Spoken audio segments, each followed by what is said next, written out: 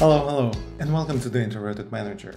Today I would like to talk to you about the topic I covered before, how to extract data from JIRA API directly in Power BI utilizing M-code. However, in previous solution it was impossible to refresh the data within Power BI service. So let's rework M-code to use RelativePath, which will allow us to refresh data within Power BI service. Let's dive right in. First, allow me to explain what's the issue related to why Power BI service does not allow to refresh with previous code that we used.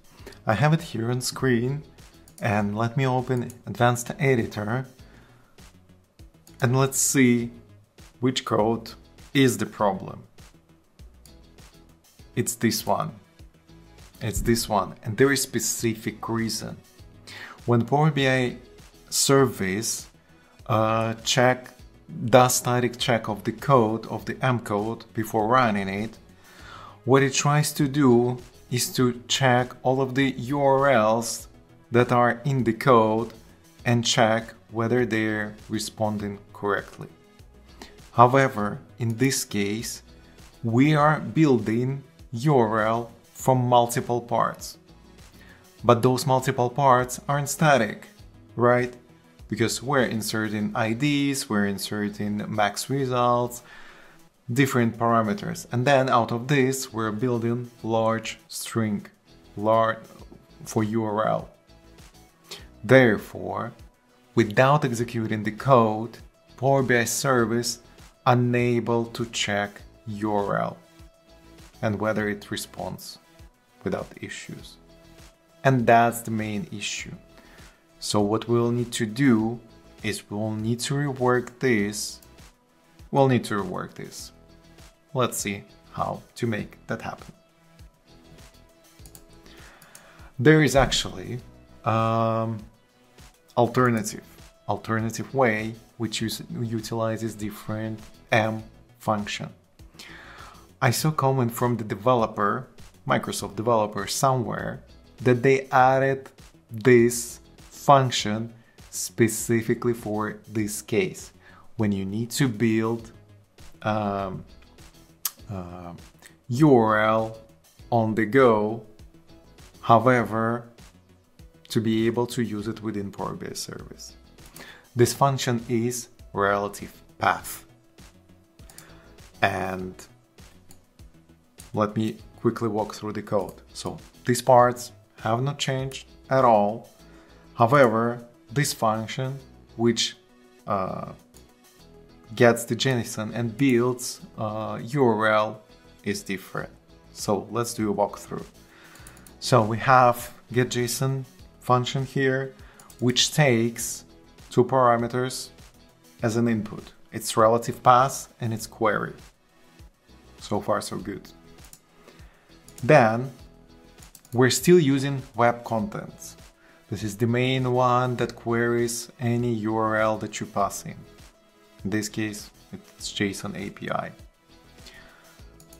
What we are providing here is JIRA instance URL. And make sure that this JIRA instance URL is just basic URL. Nothing else. Nothing related to the API itself. Just basic domain. In my case, it's, if I quit here, go here, JIRA instance URL is Oksanatka dev @Atlassian.net. Okay, this is what you're supposed to have in your domain. Let's go back to the M code. Now, additionally, we're telling it that, okay, there is RelativePath, and this is something we will be passing further down the code. RelativePath equals to RelativePath. So this is inbuilt function from M. This is something we will be passing to getJSON. and query. Again, inbuilt function, this is something we will be passing as an input. Some dynamic query parameters will all come clear the further we go. Now, we still need to build those dynamic parameters somewhere, right? Therefore, let's see how it works. I'll glance over get results per page because mostly it's the same.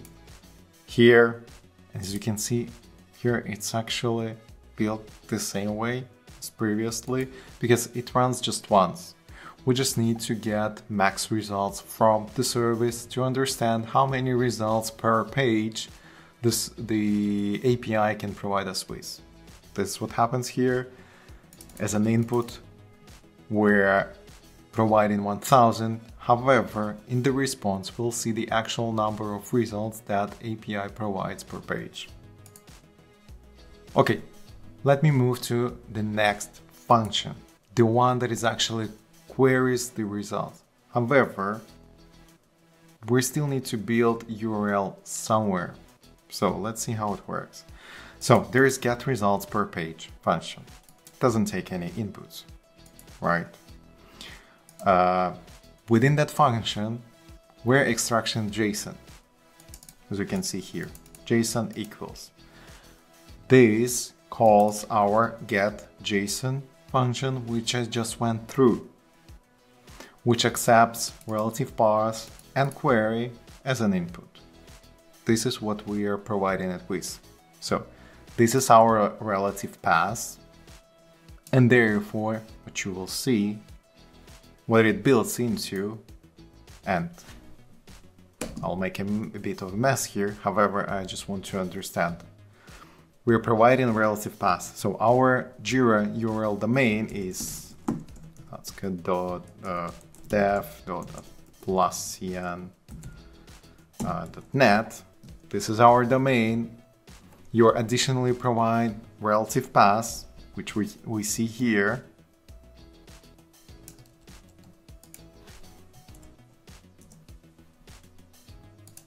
Oops.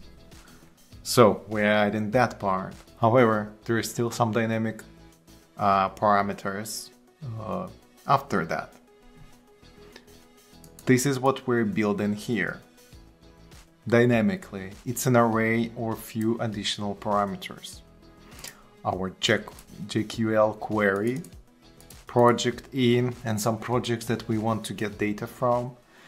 Expand, which is responsible for list of fields that we would like to see in API response. I don't know, work logs, issue name, issue ID, etc. And max results, which is responsible for number of items per API call or per page. Okay, so this we're still building dynamically, putting into array and providing as an input, which will result in something like this. GQL project in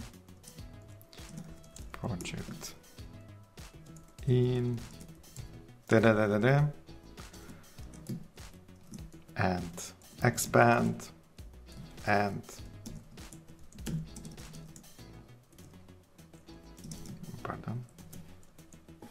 max results. In the end,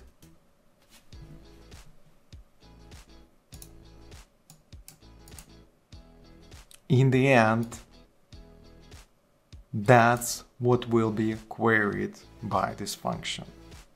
It will build this URL. However, previously we were using concatenation and string interpolation. For this time around we're using RelativePath. Okay, I will delete this because otherwise nothing will work. Okay. Otherwise, If we move further, nothing changed compared to previous code. I've only changed or switched to getJSON and therefore adopted new format for the same functions. Still getting AD count, still getting the page, etc, etc. It's just this time around I'm using RelativePath format. So I'll pause the file, you can go through the code yourself. However, let's see what we need to do in Power BI service to make it work. And you will have to navigate to manage connections and gateways. What you will do next is find your report, which you just uploaded, and go to dataset settings. Let me find it here, and let's open its settings. So nothing will happen by default. It will tell you probably that it could not refresh, etc. However, under gateway and cloud connections, what you will ideally see is this. Okay, which you will need to map to your gateway cloud connection. However, for this to happen, you need to create such connection. For this, you can navigate to manage connections and gateways, connections, new, and that's what you will see. It's already pre-populated some information for me. As you can see, the URL. You just need to add connection name, JIRA. You need to choose authentication method. In case of JIRA, it's basic. Your username will be your email. For password, you will use API key that you requested. You can refer to previous video to find out how to get API key from JIRA. So you put here API key. And privacy level, organizational, and just to be sure, you can also select this. Allow this connection to be utilized with either on-premises data gateway or data gateways. Create. And then I have it here already, so I will not be making new one. And once you go back to dataset settings, you map your connection to data source. You can turn off use an on-premises data gateway. Click apply and it will work. I can show you history. Initially, it was giving me error. This dataset includes a dynamic data source. Since dynamic data sources aren't refreshed in Power BI service, this dataset won't be refreshed, and it was failing. However, now I can do refresh. Let me quick refresh. We see it's refreshing. In a second, it finished without issues.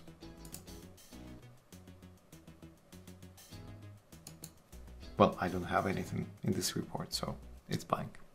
However, it works. And that's all for today. If you want to see more videos like this, subscribe and see you in the next one.